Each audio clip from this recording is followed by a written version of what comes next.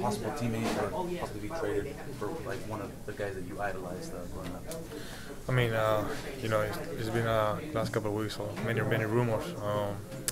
For me as a player, I try to be out of those news. Just try to be focused on the game, focus on the things you can control.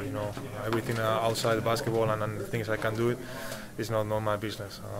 As far as I know, Marc, he's a great player, one of the best centers in the league. I think he can help a lot of any team he goes, and especially young guys, he will learn a lot from him. So you and Luka, great second game.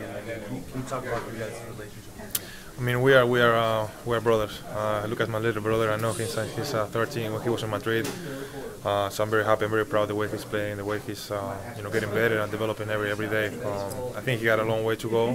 He keep working the same way, but definitely I'm very proud of Luka.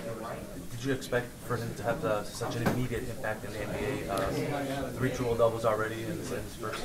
I think the people who really know him wouldn't know that surprised. The only thing that surprised me is like how quick he get used to the NBA, the NBA rhythm. I think he's very talented. He dominated Europe last year. He was ready to take the next level in the NBA. The way he played, the way he worked, I think everything he's doing on the court for the people who know him doesn't surprise.